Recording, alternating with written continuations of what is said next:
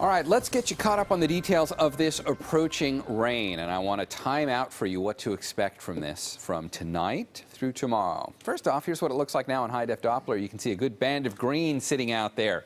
But what's interesting about this is, as we switch our view, instead of looking at it at the live high-def Doppler, I'm going to put it into the Futurecast, and you're going to see a little more show up.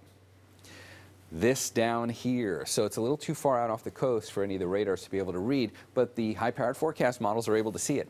This is the rain coming for us. The better rain is here and up there. This is going to be a quite impressive rainmaker, like from the far northern California border with Oregon and up. But we still get in on the act from this stuff down here, and let's play that forward. Holds together, and by the time we get to about 5 o'clock, we're starting to see some rain on the Mendocino coast. But it's really not until we get into about just after sunset that we start to see the more noticeable rain show up in Sonoma County. So there's the first step in our timing.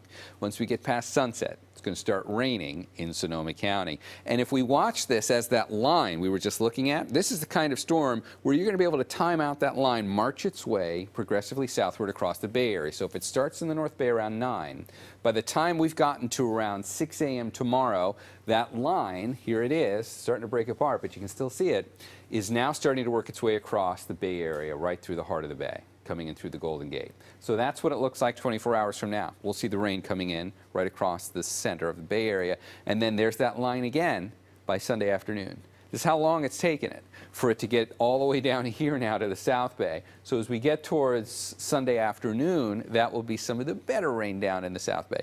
None of this is going to be terribly heavy, but it's going to be a slow marcher. So we will get decent rain amounts out of this, particularly in the North Bay.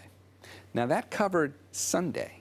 Monday's a little different. Monday we don't have that organized line anymore. And what we have are these scattered pop-up showers, which can pretty much appear at random anywhere in the Bay Area. And some of these will come in the form of an isolated thunderstorm, perhaps. And if you get one of those, then you get a good brief little downpour, maybe even some small hail. The chance for that's relatively low, but the ingredients with this are just enough we can't rule it out for Monday. So that's the possibility. And if we look at the rainfall totals on here, there's the rain tonight for the North Bay, but now I'm going to add in Sunday's rain.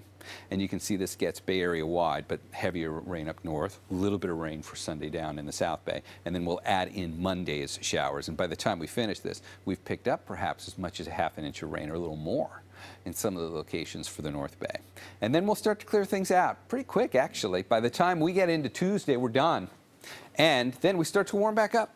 And by the time we get towards the end of this next week, it's like it never happened. It's going to be sunny and 80 again for inland locations, low 70s, much like today, for the Bay. But it'll be rainy around here, particularly, and to your question earlier, Devin, the timing on this for most of us really is going to be throughout the day on Sunday, but it really gets going Sunday morning and then extends throughout Sunday afternoon.